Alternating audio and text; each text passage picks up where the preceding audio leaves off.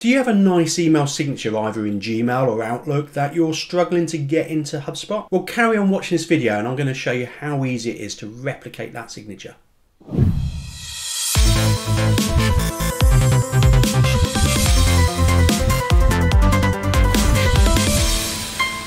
The ability to send email from within HubSpot makes things really efficient for you. It means that when you're working in HubSpot, you're either in a contact record or a ticket or a deal or a company, and you want to send an email, you haven't got to close HubSpot down, jump over to another window like Gmail and Outlook and send the email and then jump back to HubSpot. What you can do is you can just hit the email, send email button, and you get your email editor comes up and you can send your email from here. But you'd have noticed here that there's no signature. Now, a lot of clients we speak to say that they're either unaware of how to set up a signature, or that they could even set up a signature, or that they've tried and couldn't get the formatting correct, so therefore were put off and therefore they don't use this feature. So I'm going to show you just how to replicate your email signature from Outlook or Gmail and get it looking exactly the same. So there's really three ways of setting up your email signature. You can either start from scratch, building it and typing it out and putting links in, etc. You can cut and paste from an existing signature that you might already have, either in your Gmail or Outlook, for example. Or you can use HTML code if you've got the code template that you know how to use. So what we do is we go over to our settings cog, and then we select under your preferences, we select general.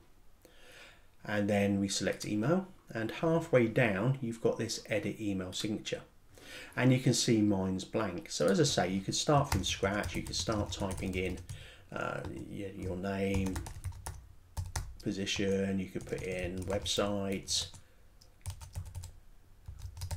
and then you can use the rich text editor functions like the link, for example. So that would link to clue.com, and that then becomes a link, and you can type out all your signature like that.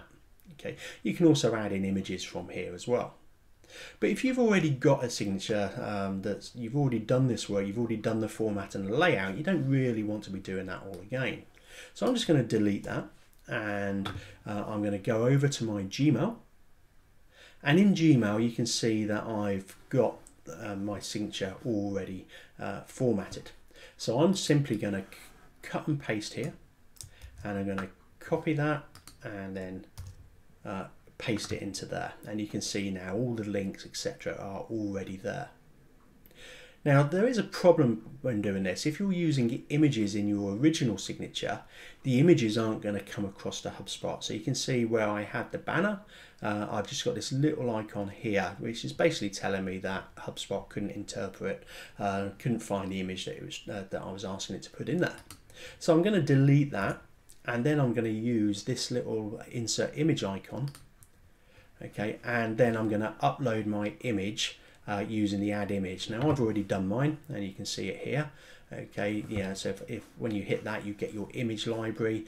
If you've already uploaded your image, it would be there. If not, you just hit the add image and do upload files. So let's just add that in there, and you can see there it is. Now that's a bit big, it doesn't really fit into my signature, so I'm just going to click on it, and I've got the option here to reduce the size to 250 pixels. So I'm going to do that, and that's about the right size. I'm also now going to add a link, because that links to our YouTube channel. So here you can see I've got this link icon, so I'm going to click that. I'm just going to go across and grab my address that I want to send people to. So this is actually promoting our YouTube page, so I'm going to go and grab the YouTube page link, enter that into there, and press save. And there you go, my email signature is now completed and done. As I say, you've also got the option to add in HTML. So if you have your a more of a complex signature and it's all done through code, if you've got access to the code, you can grab the code and just enter it into here. So that's how you sort your signature out. Now that will automatically now be put on any emails that you send from within HubSpot, whether you do it through the sequences tool or whether you do it as one-to-one. Now I hope you found that useful, and if you did, please give us a like and also subscribe to the channel so that you can be notified of any other content that we put out on a regular basis. Also, if you have any questions or if you have any suggestions of content you'd like us to produce for you, please put that in the comments box below. Again, hope that helps, and thank you very much for watching.